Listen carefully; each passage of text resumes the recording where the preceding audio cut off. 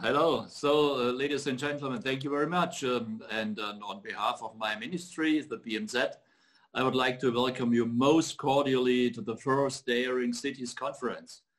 I think we will be able to listen to contributions from all over the world.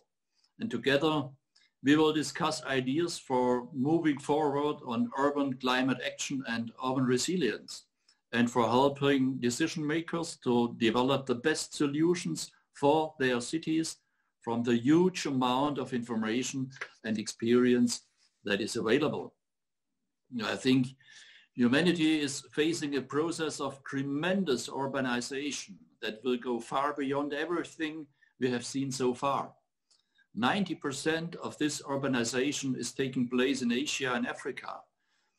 By 2050, Africa's urban population will have grown by nearly 1 billion people. In Asia, this growth will be 1.2 billion, and up to 75% of global greenhouse gas emissions come from cities. Road transport and the construction industry are the biggest sources of these urban emissions. This means that the Paris climate targets can only be reached together with the cities. We can see this if we look at Africa. In Africa, 80% of the urban infrastructure that is needed for this rapid urbanization still has to be built.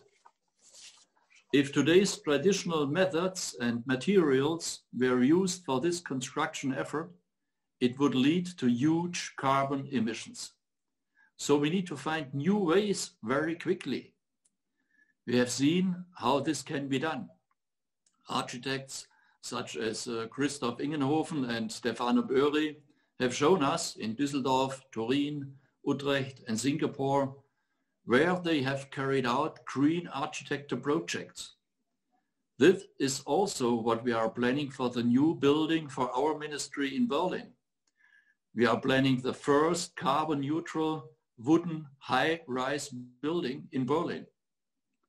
We all have to act because large urban areas in particular are increasingly affected by climate change, as my colleague Schulz mentioned, be it from rising sea levels, heat or extreme weather events. On top of that, cities are faced with new challenges as a result of shocks such as the current COVID-19 crisis. Protecting people's health requires enormous levels of additional funding, while at the same time important sources of revenue are drying up. The BMZ therefore launched an emergency COVID-19 support program. It includes targeted efforts to strengthen the provision of services and local action to fight the pandemic. But we are also providing 1 billion euros in additional funding to mitigate the consequences of the crisis and facilitate continued investment in the future. The COVID-19 crisis shows us that we need to adopt a broader understanding of resilience. Cities do not only have to get ready for the direct impacts of climate change, they also have to get ready for new external shocks. Otherwise, they will be overwhelmed by the new developments and increasingly lose their capacity to take action. So we have to do everything we can to lay the foundations today for a climate neutral, livable tomorrow. And at my ministry, the BMZ, we are therefore working together with our partners for more climate action, resilience, and a green recovery in cities and regions. The following questions guide us in these efforts. First, how can the role of cities in the international debate be strengthened? Here is one answer.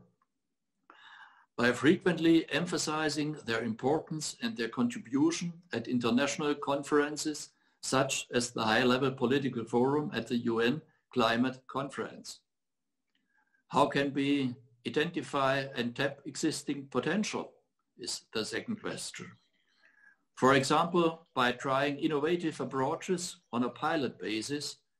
through the Transformative Urban Mobility Initiative and through the C40 Cities Financing Facility, for instance?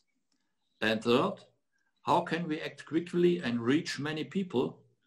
By fostering the effective exchange of knowledge, for example, through the Cities Climate Finance Leadership Alliance, and by giving cities access to climate finance through tools such as the Cities Climate Finance Gap Fund. Let us use the coming weeks to work together even more closely and learn from each other. Daring Cities 2020 gives us an excellent platform for this. The world is full of solutions. Thank you very much, and let us find